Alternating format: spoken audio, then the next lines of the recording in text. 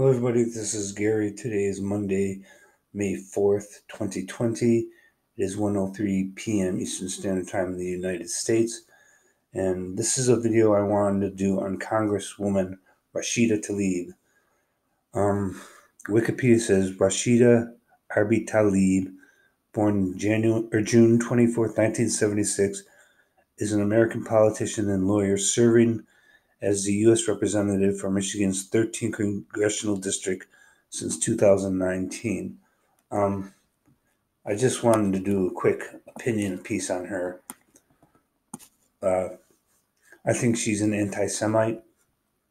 She's against the state of Israel. She's a racist against white people. She's a communist and a marxist. She is a fearmonger and a race baiter. And she has been elected to a Congress, ironically enough, of a country that she personally hates. According to her, all of America is racist. There's systemic racism in every part of America. America is evil, and she's part of what's known as the Squad, quote unquote, for congresswomen in the U.S. House of Representatives. It's an informal name. The Squad often pushes progressive Marxist leftist ideals, supports violence against people they disagree with because they're far left, anti-American, and racist, and communist and Marxist.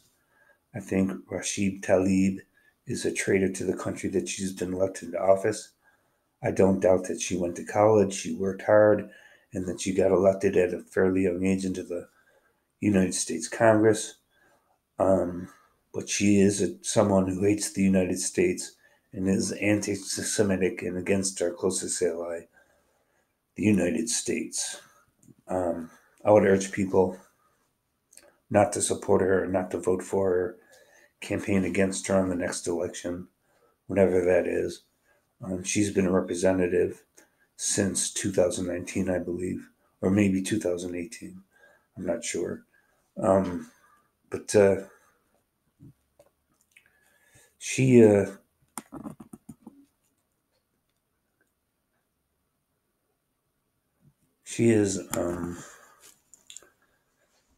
Tlaib won the Democratic nomination for the United States House of Representatives seat from Michigan's 13th Congressional District. She ran unopposed in the general election and became the first woman of Palestinian descent in Congress. And it's that Palestinian descent that makes her anti-Israel and anti-Semitic. She hates Israel. She wants Israel to be have an embargo against Israeli goods and services. She wants to put sanctions on Israel to crush Israel's resolve to deal with terrorism in the occupied territories.